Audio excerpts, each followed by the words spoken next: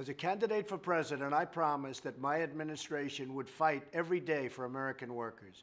Years of unfair trade have hammered American families and plundered American wealth.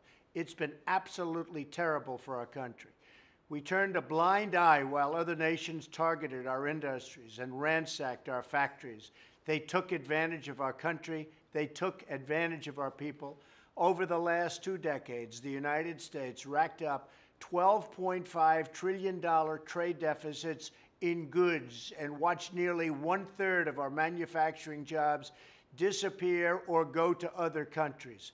We financed the rise of other countries at the expense of our own middle-class people. Yet our leaders in Washington did absolutely nothing. They allowed other countries to cheat, to break the rules, and to steal our jobs with impunity. Politicians responded to economic aggression with economic surrender. Not anymore. It's not going to happen. We're standing up for our families, our factory workers, and our way of life. My administration hears your voice and has your back. After a thorough investigation, my administration documented China's unfair trade practices, including forced technology transfers. As a result of this investigation, we're taking concrete actions to stop this abuse, including proposing tariffs on select imports designed to save our industries for the future. We have no other choice. We'll get along with China. They'll be friends of ours, but they just can't take advantage of us any longer. We will have a great relationship with China, but it will be a fair relationship, not like it was. We will also no longer tolerate unfair and non-reciprocal trading practices, not only with China, but with anyone.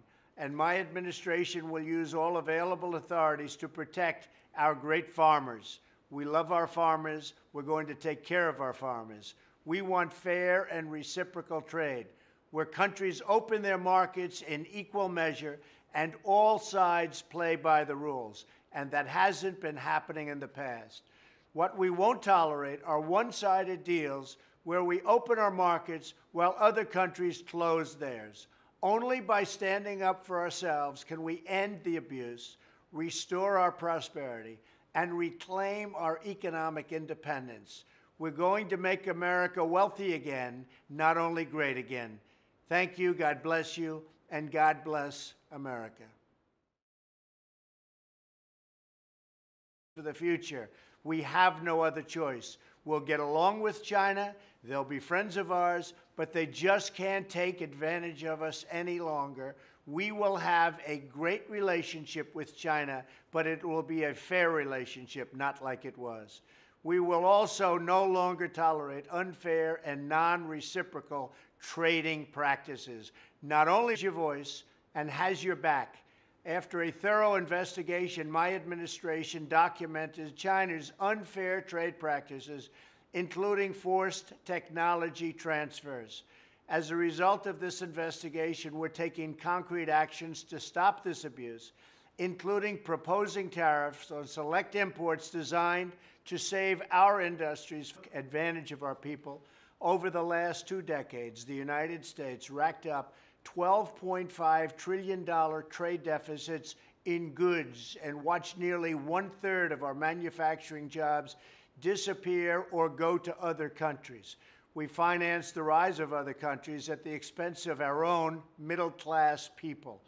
Yet our leaders in Washington did absolutely nothing. They allowed other countries to cheat, to break the rules, and to steal our jobs with impunity. Politicians responded to economic aggression with economic surrender. Not anymore. It's not going to happen. We're standing up for our families, our factory workers, and our way of life. My administration hears. As a candidate for president, I promised that my administration would fight every day for American workers. Years of unfair trade have hammered American families and plundered American wealth. It's been absolutely terrible for our country. We turned a blind eye while other nations targeted our industries and ransacked our factories. They took advantage of our country. They took